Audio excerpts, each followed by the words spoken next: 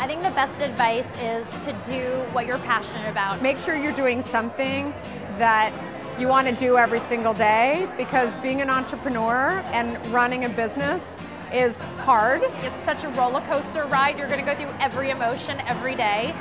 So I talk to a lot of entrepreneurs who give me a reason for their company. Oh, there's a gap in the marketplace, or there's, a need for this, or I had kids and I saw this need. No. Those are not good reasons to start a company, because you need to be a crazy person to start a company.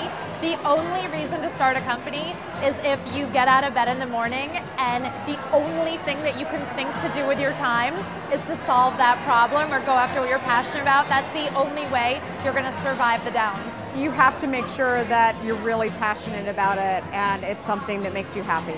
The best advice I was ever given was basically to start the business, and that is the advice I like to give entrepreneurs too. When you have an idea, it's really easy to get stuck in perfecting it and really working on all the details, and then you end up waiting to launch.